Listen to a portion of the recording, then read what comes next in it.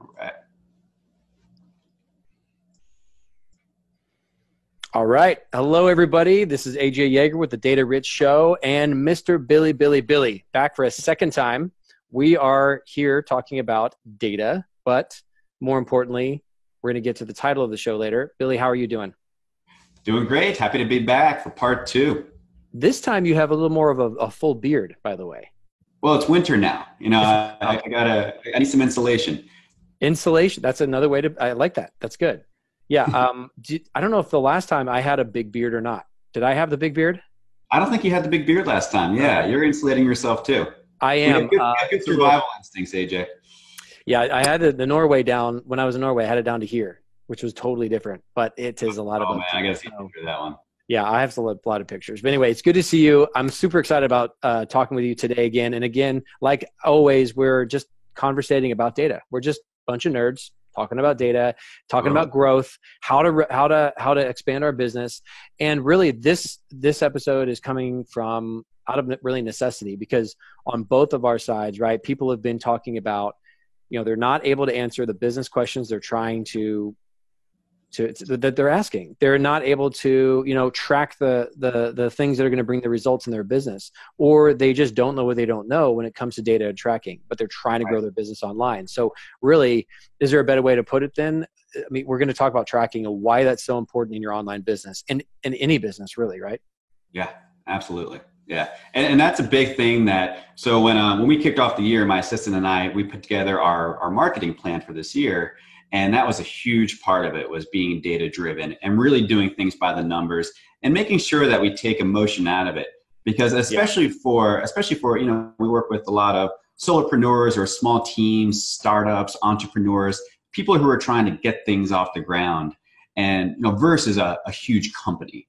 So, and often the business has a huge impact on that person's lifestyle. So it's very easy when you're in the valley, you know, and things aren't going so well, to make very emotional decisions. And those tend to be the wrong decisions. So I love to just take emotion out of it and just go by the numbers, because that's really how I sleep at night. Yeah. And at Praxis, we have a saying, like, data always tells a story. Yeah. It sometimes tells a story that you don't want to hear. And that is the truth of it. Our number one value is transparency, and that data is going to tell that story all along the way. But unfortunately, some people just stop when it gets hard, or stop when the details really get important. And then they kind of like, oh, well, yeah, that's good enough. And then they let go of it. Whereas every single step needs to be thought out and tracked. So we're going to help shine some light on why tracking is so important. We're going to talk about some best practices. We're going to talk about UTM codes. And if you don't even know what that means, we'll get to what the definition of that is. The importance of tagging, the importance of SOPs, standard operating procedures.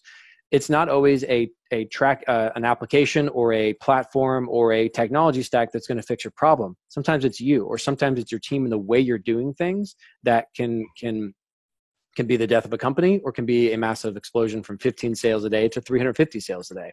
So that's kind of what we're going to be talking about. And then I've got a really cool, a couple of slides to show, to kind of give us some visual aids. So let's start off with, I'm just curious, how do you handle tracking, or how did you handle tracking in your business before? So the way I think about it is that you really have lead indicators and lag indicators. You guys talk about that at all, or have you done any presentations on that? Nope, we have not. Okay, cool. So your audience hasn't really heard this before. Yeah, this would be good. Okay, yeah, so that's really how I think about things. So this started when I first learned about these, when I was working with a guy named Matt Frazier over at No Meat Athlete, if you know that site. Yep, I do. For plant-based fitness, you know? Yep. Yeah, so this was early on when I was doing online marketing consulting. I was running my own business. I was selling home beer brewing courses online. So I was in the corporate world for a while, started a beer blog, and that turned into a business. And then I really became passionate about online marketing and combining the creative side, the copywriting side, which I always enjoyed, with the data side, which is what I really had a lot of experience in from my corporate consulting world. So I was helping out Matt. He brought me on for some consulting, but I was still somewhat new, and we were really learning together. And so we're just reading a whole bunch of stuff. And he read this book. I think it's called the 4DX Method. And it talks about lead versus lag indicators. So what that is that a lead indicator is what drives a lag indicator. So let's use the example of a salesperson. So the salesperson, for them, a lag indicator is their revenue, how many sales they make. But they don't have direct control over that. They can't just turn a knob and start making more revenue, right? It'd be nice if they could.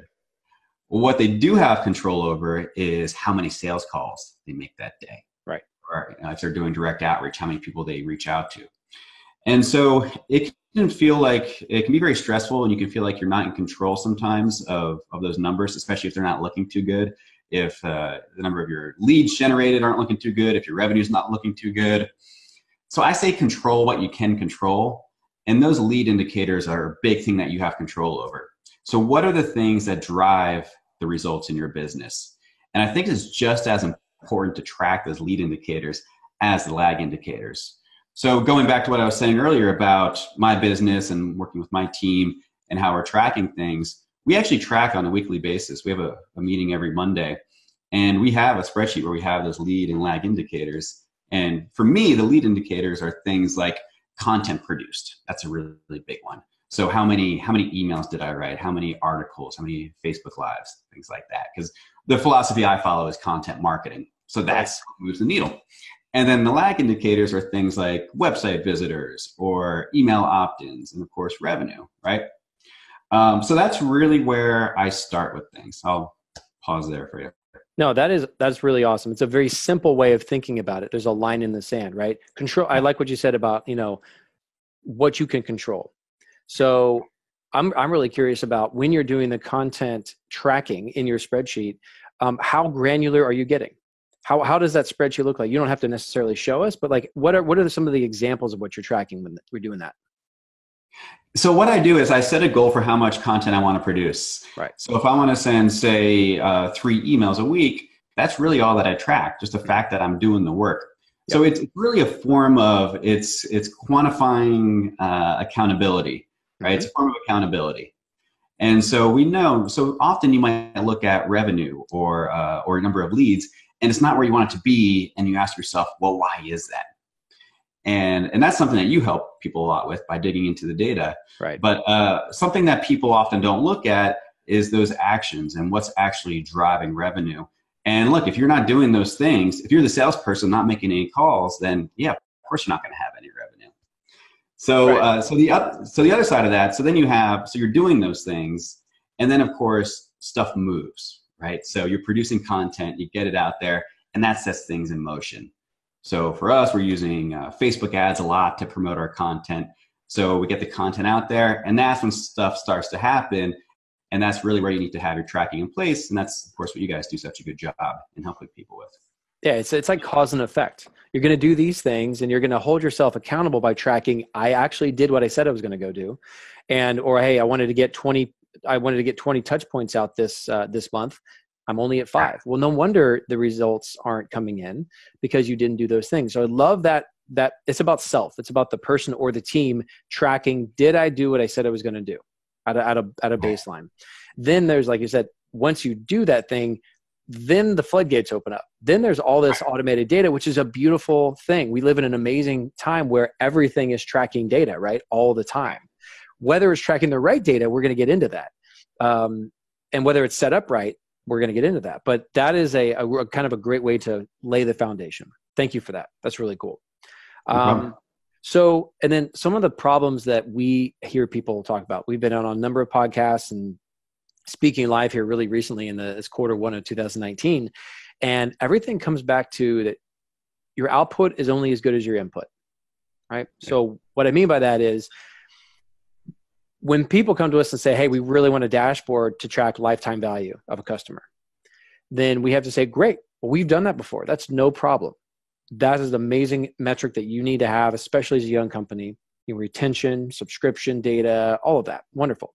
So let's talk about what you're tracking right now. What are the technologies you're using? And most of those are going to automatically track it. But a big challenge that we hit is people say, oh, well, I'm not using UTM codes, or I'm not using, tracking links or anything. I just have Google Analytics installed. I have my Infusionsoft or my Teachable or my whatever doing the rest of it. And it's all separated and disparate. Disparate meaning just none of it really talks to each other besides a few Zapiers. So let's talk about how confusing that, that cause can be or the effect can be once you start things in motion. Right. So where do you think would be a good place to start? Acquisition, right? Like client acquisition, Facebook ads, anything you're doing on the front end. Do you agree? I would even go a step before acquisition. So the approach that we take to doing Facebook ads, and I think Facebook ads are a great lens to look at this through. Sure. Because the way that we do it, we really map our ads to the buyer's journey. Mm-hmm. So the 3 stages of the buyer's journey, you have the awareness stage, the consideration stage, and the decision stage. Right. And so I think a big mistake that people make when looking at their data is that let's use the example of an ad, is that they're trying to ask too much of their ad. They don't know what the goal of the ad is. And you have to know what the goal is to know which numbers to look at. Yep. So if we're running ads just to make people aware of us, we're not really relying on that ad to make a sale. That's just it's really asking too much of it. So if we're running an awareness ad, and it might just be a 2-minute video, that's something pretty common that we do. It might be something like, 5 biggest mistakes in data tracking. Yep. Okay, so what is the number that we're going to look at for that? And there's usually a handful of things, but you're probably going to look at your video views. Yep. How much did we pay to get someone to watch 100% of our video? That's a really important number, right? If you're talking about a lead gen ad, then you want to look at your cost per lead. And then, of course, if you're looking at if you're retargeting back to a sales page, you look at ROI, that kind of a thing. So I think it's really important to know what the goal is of the content you're putting out there, and then map that to the appropriate metric. 100%. I love that.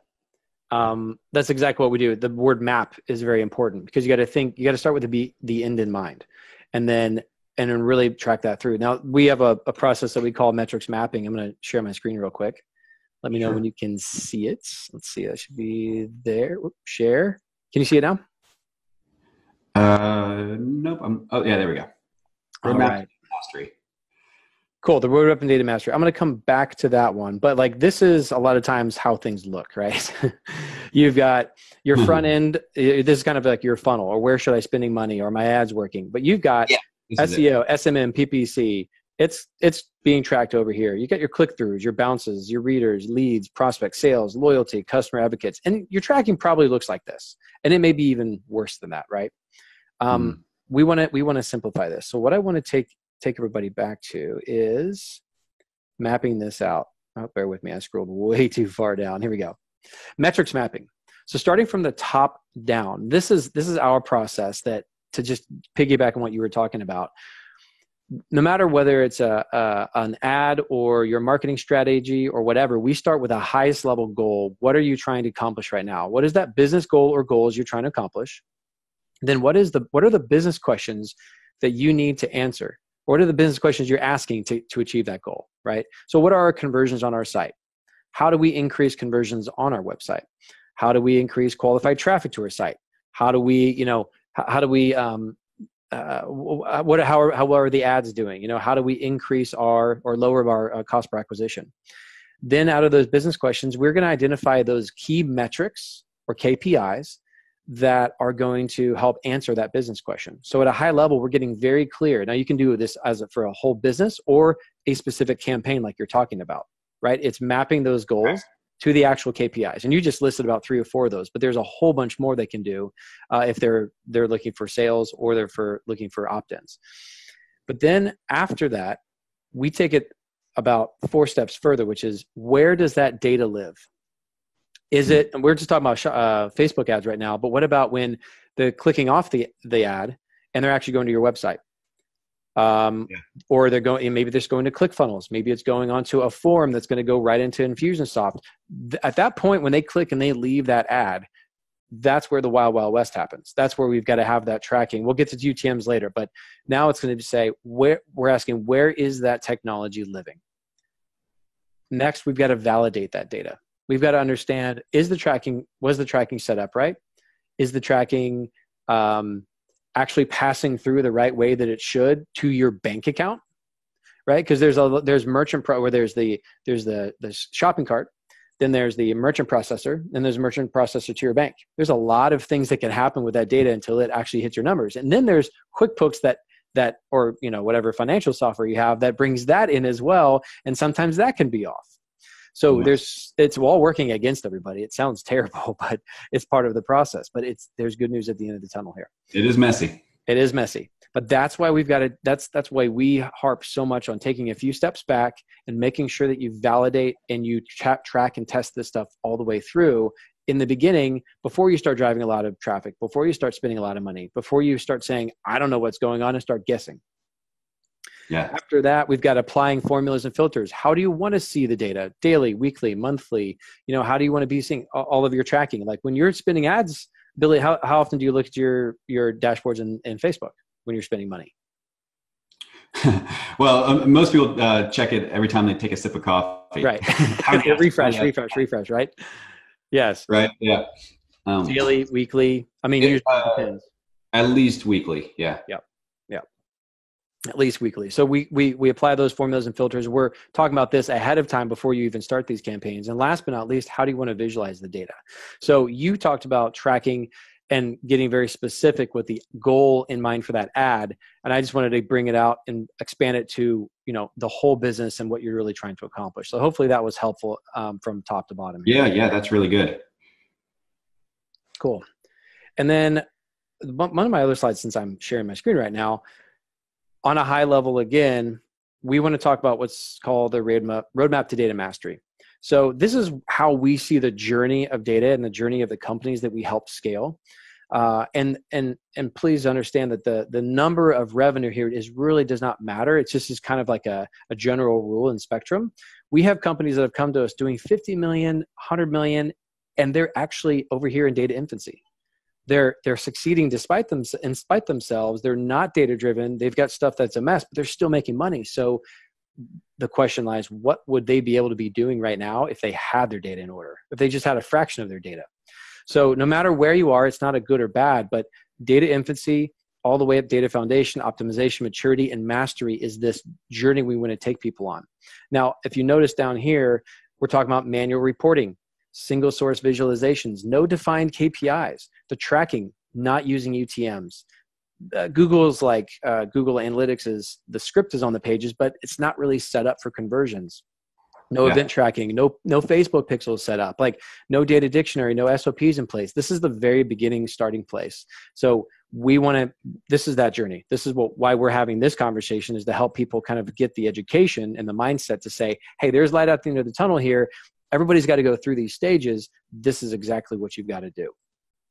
Yeah, and going back to your point about people who are doing a lot of money despite being in the data infancy stage, yeah, there's a lot of them out there, because you don't really need this to make a whole lot of money. But if you want to scale, you do need this. Because, I mean, just knowing from my copywriting background, the most important thing is the offer. So if you come up with a really good offer and put it out there, you don't have to have analytics set up or anything like that. You can do really well and make a whole lot of money if you have a killer offer. But you're doing it despite not having those things in place.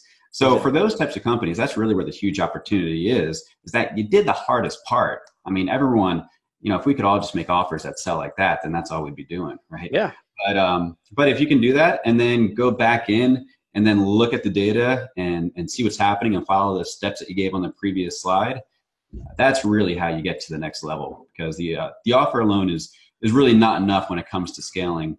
And nowadays, because everything is going digital now, I mean, there's so many tools out there that can help you with this, that it doesn't need to be so hard. You know, this is kind of tricky to set up. I mean, you definitely make it easier for people, but growing your business doesn't have to be always a guessing game. There are a lot of questions that you can simply answer by looking at the data. Exactly. And you don't have to be, we talked about this last time, like you don't have to be a mathematician or a complete data nerd or a data scientist to figure this stuff out. It really comes down to asking those right business questions and then getting into the data. But some people are scared of Google Analytics, right? Some people are scared of like the numbers, and then they don't know if they can trust it or not. So how about we kind of jump into like maybe some best practices? Yeah, let's do it. Cool. So where should we start? I mean, there's so many different places to start. We didn't really think this one through, but UTMs is probably a really good place to start. What are UTMs then? Yeah, let's start with conversions and then back our way into that. So, Cool. so That what works. you're really trying to do here, so you have these key numbers in your business and conversions, that can mean there are a lot of different types of conversions. So it can be a conversion to a webinar, it can be a conversion to a lead magnet, a lot of our clients use those, conversion to a sale. Essentially what you're trying to do is you're trying to figure out with all this tracking stuff, where are those conversions coming from? And so what you want to do with Google Analytics is begin with the end in mind. It's not just something, you don't just look at it for fun. You know, maybe nerds like us do, but you want to use it as a tool to give you information to help grow your business. Yep. So that's what you want to do with your Google Analytics is first you want to get the setup correct, and we can talk a little bit about that and best practices. But the mindset you want to have is, okay, how can I use this to increase conversions? And the way that you do that is really by setting up goals. And I'm amazed by how many people have Google Analytics set up, but they're not using goal tracking. And goal tracking is really just a way to look at those conversions. And then if you do your tracking correctly using UTMs, which we'll talk about in a sec, you can feed more data into Google Analytics to give you a more accurate and a more detailed and just a richer view of what's driving those conversions and where the best conversions coming from. Yep, that's a perfect basic. Right up here on the screen while you're talking, I threw this up. Very, very simple steps, right? Google Analytics. Set up your Google Analytics account if you haven't already. Make sure you've got all the code on all the pages. But what we recommend is using Google Tag Manager to simplify this process. Because if you are using Facebook ads, or if you're using any other advertising, you're going to have all these scripts that you have to place for each one of them on your page. What that does is that overloads your web pages, makes them allows room for error, makes them slower. You don't want to have all this extra code on there. So Google Tag Manager is a free tool, just like Google Analytics, and it is like a capsule that allows you to put multiple different companies. It doesn't matter if it's Facebook, Google and Facebook, they play well together with this thing. It's like the holder, the container for all these different scripts that you can put on your website. You just go to create another account for that, share it with your team or your coder, or if you're the person in there, you just load Google Analytics in there, Facebook pixels, Yahoo pixels, et cetera, et cetera.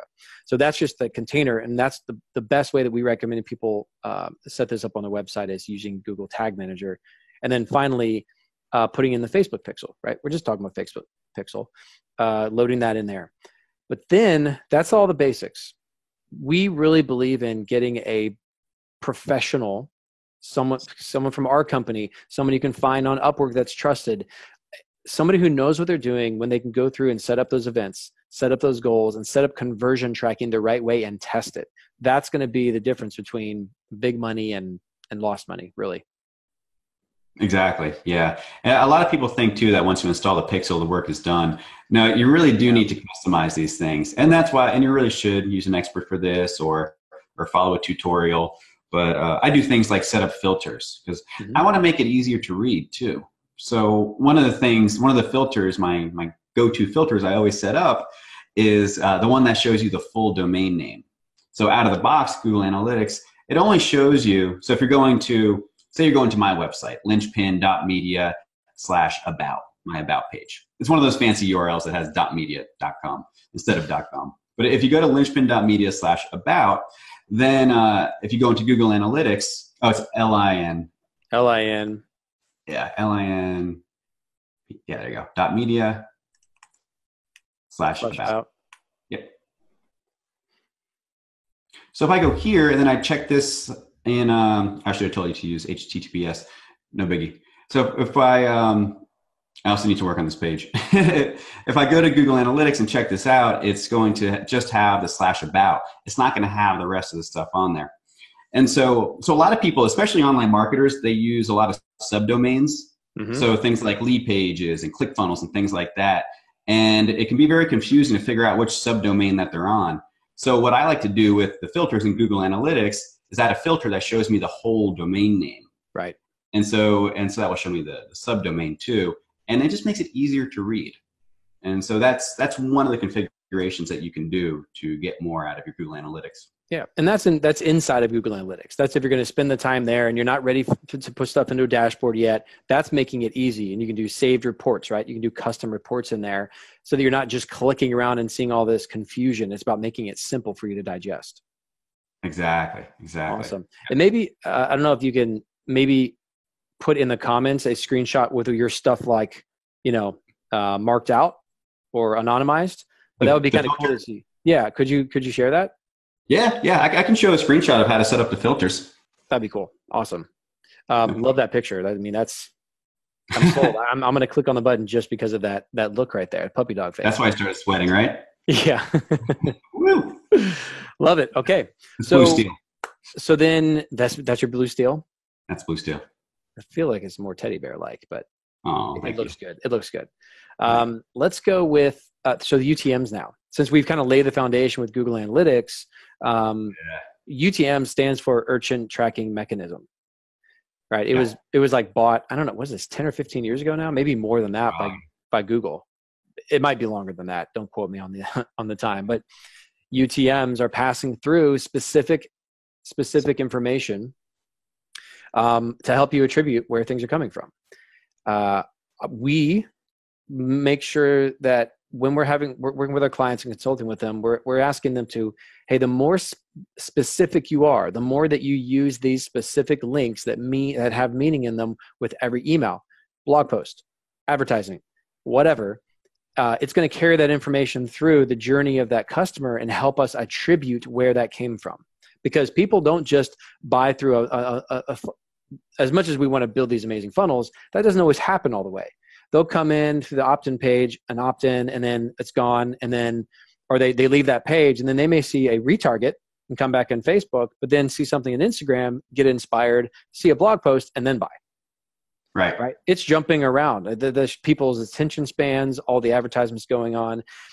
You can build a perfect funnel. They're not all necessarily going to go through it that way. So that's why. Yeah, it's funny. I was just talking to someone about that the other day with Facebook ads, because so many people or create these very linear sales funnels where they just date routine these ads together. Then they're like, all right, they're going to watch video 1, and then everyone who watches that is going to, of course, watch video 2, and they're going to go to video 3, and then the landing page, and they're going to buy. It's like, you don't buy like that in the real world. Your customers don't buy like that in the real world. In the real world, it's messy, and it's an ecosystem. And so, you can't control that path. You can certainly guide it. And that's what marketing is, I believe, is guiding people down that buyer's journey that you showed earlier from top of the funnel to bottom. Yep. But the data is going to come from following these best practices and using these UTMs to really piggyback on these links that you're putting out there.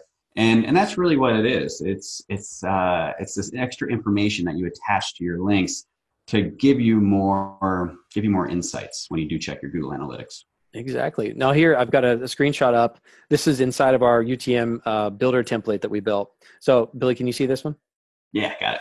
So we're breaking this down here. I'm going to show you what the final URL looks like. So don't get confused by the question marks and all that stuff, but we're basically talking about, this is all that data we're talking about that's passing through. We've got the source, we have medium, we have content, we have campaign, we have the actual term, and all of this can be filled in with whatever you need it to be.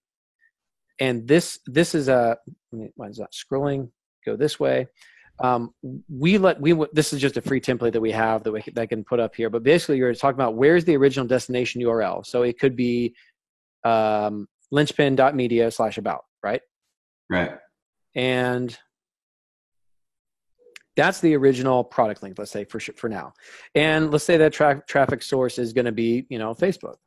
You know what I'm going to do, actually? Yeah. Keep doing that. I'm going to pull up my Google Analytics.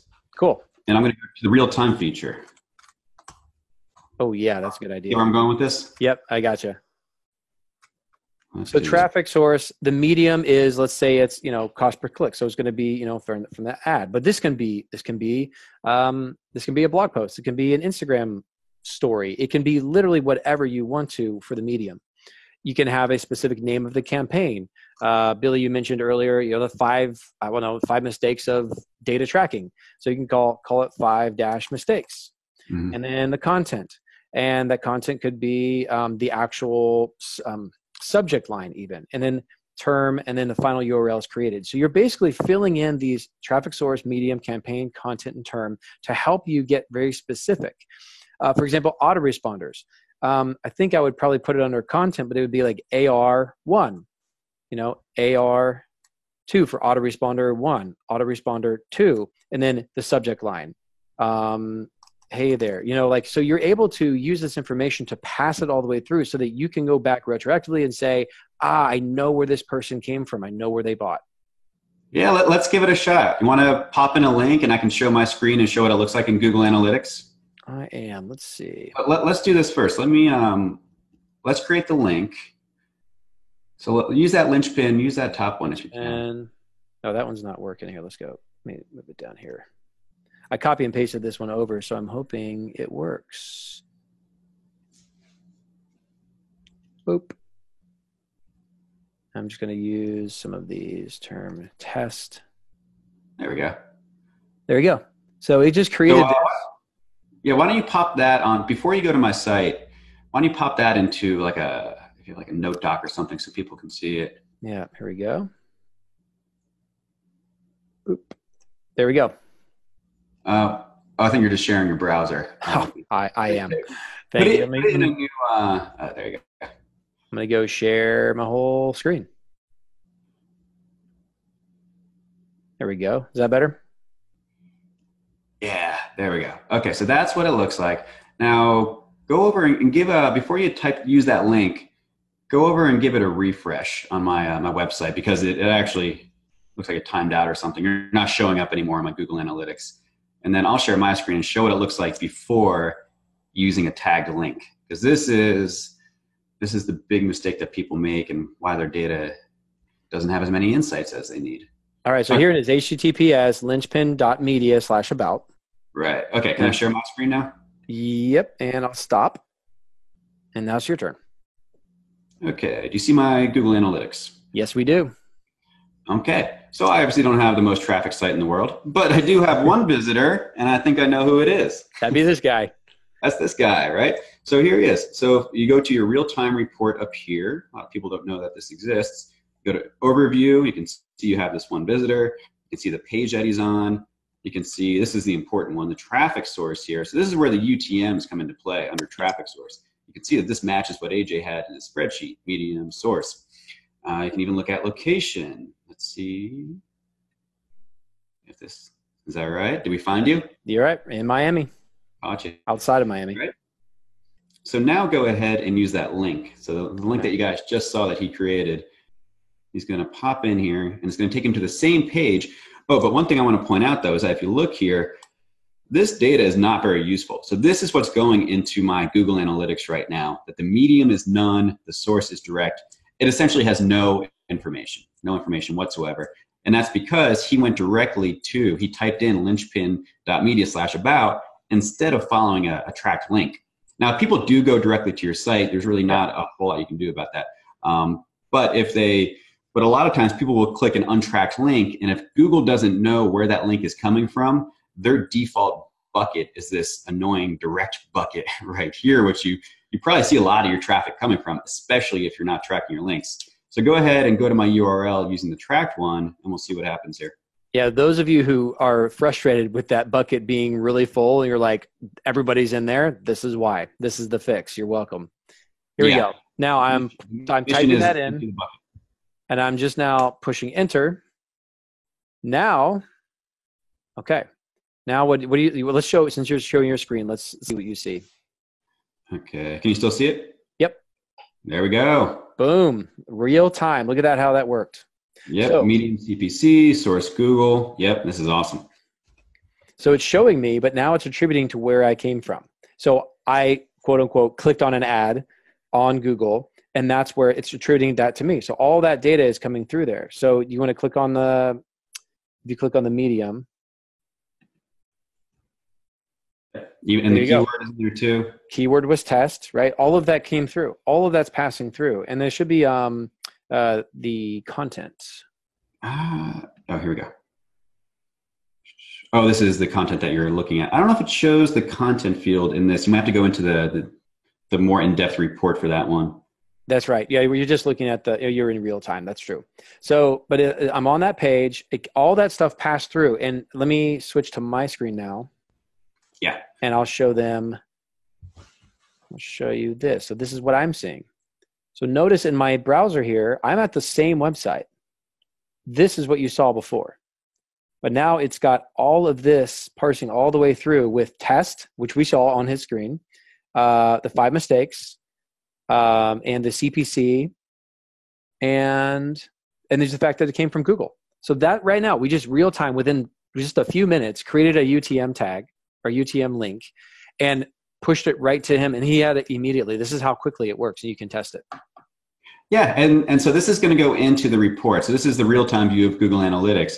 But when you go back and you look at the historic data, it's going to look the same way. You're going to see the same fields. You would find that under acquisition, source, medium, content, and all that. So imagine if this isn't just one visitor, but thousands or hundreds of thousands of visitors. Or if you're talking about conversions, if you're talking about, say, 100 sales without the tagged link, and with the tagged link, without it, all those sales are in that direct bucket. And then with the tagged link, you have all this extra data about where the sales are coming from. I mean, just imagine the additional insights you're going to get from that. It's amazing. And I know we're starting to run out of time, but I want to show where, to take it even further, this is what's possible when you do this. So I'm resharing my screen here in one of our dashboards we built, and this is lifetime value by source. So this is in the last 6 months, because our client was using the UTMs correctly. They've got Google Analytics, I think here, Shopify, and a few other things. We're able to tell them, hey, look, this is affiliate, Google, Facebook. These are all the different channels. Instead of them all going direct, right? So direct is pretty, this is about normal, right? It should be around this size. But some people have this being their biggest one, and that means they're losing all their tracking. But here we're seeing that affiliates are actually worth, in the first 30 days, $61 compared to Yahoo, which is $25. So the reason we don't like to do averages is because averages kind of suck. They're not going to tell you the granularity you need. So you're not going to go spend, if $34 on Google compared to $25, you're not going to make money spending $35 on Yahoo. You want to kind of cut that down, right? Yeah, exactly. And what this all comes down to, so of course the important thing here is the insights, the actions that you take based on this data. Exactly. And there are a lot of different things you could do, but to just sum it up, it really comes down to doing more of what works. And to know what works, you really have to be tracking your data. So if you look at that, spend more money, spend more time, put more resources towards the things that are working for you. Because as marketers, we take our best guess at that. We do our market research, we follow best practices. But at the end of the day, it is just a guess. It's all just an experiment. And we really need to use this to guide our efforts. Well said. We're not looking for perfection. We're looking for, good enough data that really will answer that question as best as it can.